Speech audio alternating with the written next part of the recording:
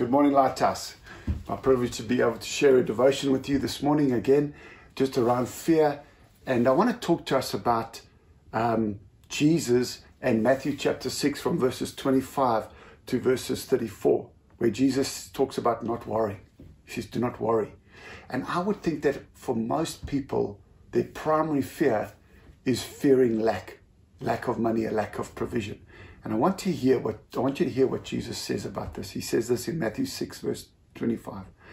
Therefore I tell you, do not worry about your life, what you will eat or what you will drink, about your body, what you will wear. Is not life more important than food, and the body not more important than clothes? Look at the birds of the air. Oh, they do not sow or reap or store away in barns, yet your heavenly Father feeds them. Are you not much more valuable than they? Who of you by worrying can add a single hour to his life? Why do you worry about your clothes? See how the lilies of the field grow. They do not labor or spin. Yet I tell you that not even Solomon in all of his splendor was dressed like one of these. If that is how God clothes the grass of the fields, which is here today and tomorrow is thrown into fire, how much more will he not clothe you, O you of little faith? So do not worry, saying, what shall we eat, or what shall we drink, or what shall we wear? For pagans run after these things, and your heavenly Father knows that you need them. But you seek first his kingdom and his righteousness, and all these things will be given to you as well. Therefore, do not worry about tomorrow, for tomorrow will worry about itself, and each day has enough trouble of its own. And so I just want to highlight three things here, or four things here that Jesus tells us. First thing that Jesus tells us to do is don't worry about provision. Secondly, he gives us two reasons why we should not worry about provision. The first is that he says, look at the birds of the field, at the birds of the air. And he says, your heavenly Father feeds them. And he asks this question, are you not more valuable than a bird? Did Jesus die for birds?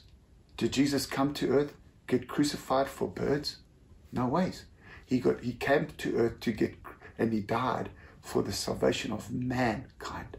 And my friend, you were bought with the precious blood of Jesus. And that makes you valuable and precious. And the Bible says that you've been given the right to become a child of God. Let me tell you something. My children are not going to be hungry, and they're not going to be naked. I'm going to make sure that I feed them and I clothe them.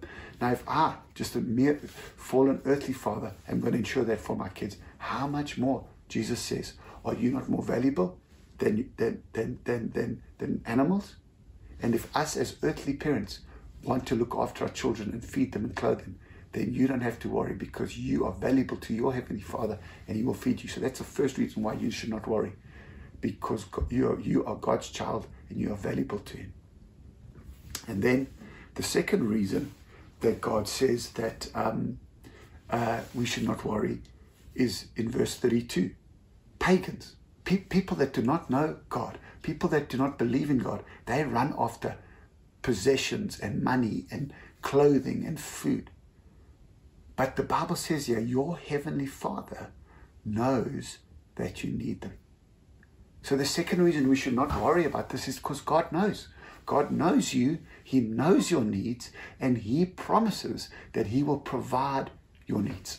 And so the second reason not to fear is God knows your circumstances and your situation. Then the third thing that Jesus said, so one, don't worry. Two, why shouldn't you worry? Two reasons. One, because you are valuable to God, and two, God knows your needs. The third thing that Jesus says to us, he says that he gives us something that we should do. He says, don't worry, but do this. And this is found in verse 33. What should you do? You should seek first God's kingdom and God's righteousness.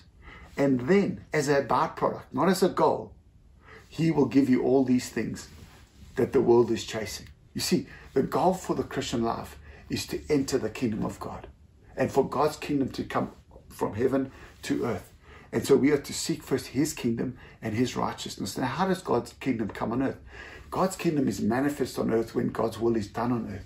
See, God has got his will revealed in his word for your marriage, for your children, for your finances, for your job, for your home, for your church, for your ministry, and just do the general will of God well.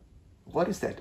Love people, forgive them, love your children, love your wife, be generous, be willing to share, give your tithes, give your offerings, don't lie, don't steal, don't cheat, be kind. Just do the general will of God well. The things that you know that are right, seek those things and give yourself to those things. And as you give yourself to those things, to be a great employee, to be a great boss, to be a great businesswoman or businessman, as you just seek first God's kingdom and his rule and reign in your life in those things, God promises that he is going to provide for you.